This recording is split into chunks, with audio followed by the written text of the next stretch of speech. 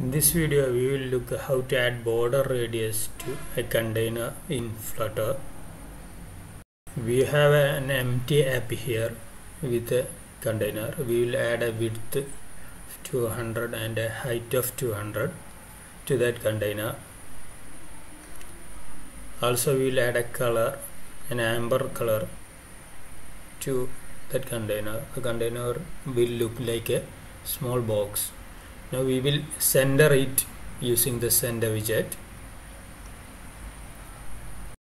To add border radius to the container, we add a decoration property and we'll give a class of box decoration to it.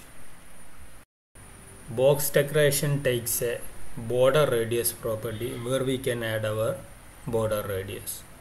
There are different values to the border radius, like border radius dot all, dot only, dot circular, dot horizontal and dot vertical. We can look each of them separately. First we will look border radius dot all. For that we will give a value of radius dot circular, which will give a circular border radius. The error is showing we have applied both color and decoration property. We have to move our color property into the box decoration clause. Now we can see that we have applied border radius. The corners are little bit rounded now. In this case all the borders are rounded. By using the only property we can make individual corners, not borders, corners rounded. In this case the top left border is rounded. We can change the values to top right. Then there are bottom left and bottom right values. Another named constructor is border radius dot circular, which will take a double radius value, a radius value of a double, which will give us 4 rounded corners. Then we have radius dot horizontal, which will give us a horizontally symmetric border. If we give a left value to it, it will round the left 2 corners.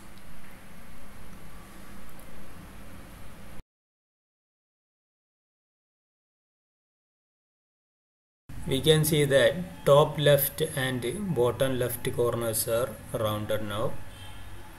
Then we can round the right corners, top right and bottom right.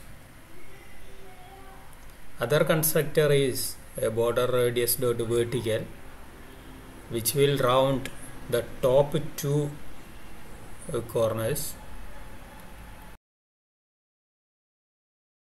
or bottom 2 corners. Here we have given bottom, so we can see the bottom 2 corners are rounded. Now instead of radius dot circular, we also have radius dot elliptical, which takes 2 values. We have given here 20 and 10. We can see that the corner is elliptical in shape. I changed the value to 100. Now you can see the difference clearly. In this instance I have made all the borders elliptical. You can see the shape. So that is border radius in Flutter. Thank you. If you like the video, hit the like button and subscribe to the channel as a support. Thank you.